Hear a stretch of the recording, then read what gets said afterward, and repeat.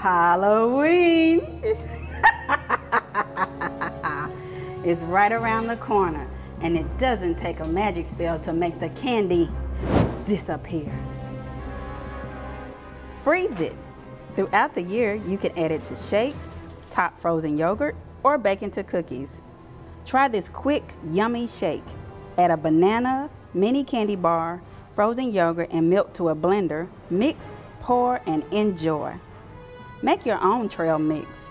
Mix chocolate-covered candies with pretzels, nuts, and dried fruit. Chocolate-covered fruit? Just melt the chocolate, dip the fruit, and enjoy. Don't want to eat the candy? Try these fun ideas. Use the candies in gifts. Garnish boxes with candies or stuff in gift bags in place of tissue paper. Send it to grandparents.